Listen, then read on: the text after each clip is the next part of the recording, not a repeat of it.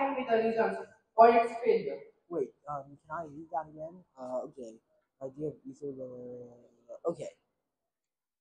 So, the historical reason for its failure is the Michelson-Morley experiment.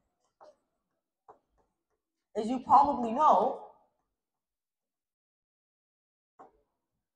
most waves need to have a medium. For example, sand has to have a medium, or water waves have to have a medium. Almost everything has to have a medium. So when light was first proposed to be a wave from the double slit experiment's results,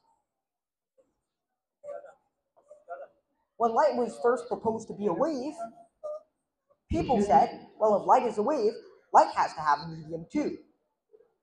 So they proposed this medium, which they couldn't see, as the ether.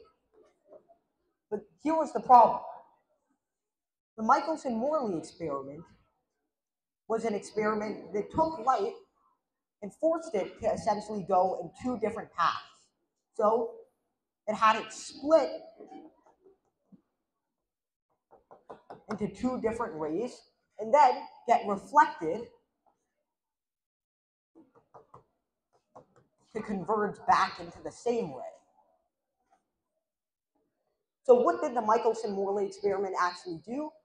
Well, it's kind of like having two people walk through the same course. One of them has to go this way and then that way, and the other has to go that way and then this way.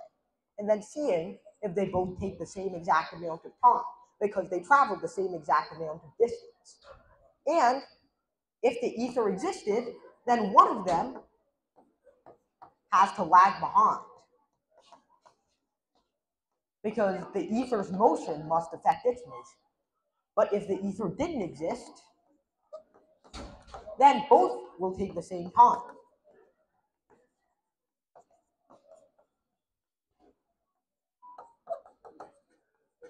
So they were trying to measure if the ether existed or not. If the ether didn't exist, they would get a giant blip that would signify both of the light rays converging at once. But if the ether did exist, then they would get two little blips signifying one had taken longer than the other. And of course, the result they got was the giant one, which signified that nothing was holding back one light ray that went a different path that was the same distance. And so either the ether didn't exist or it had so little influence that it might as well not exist.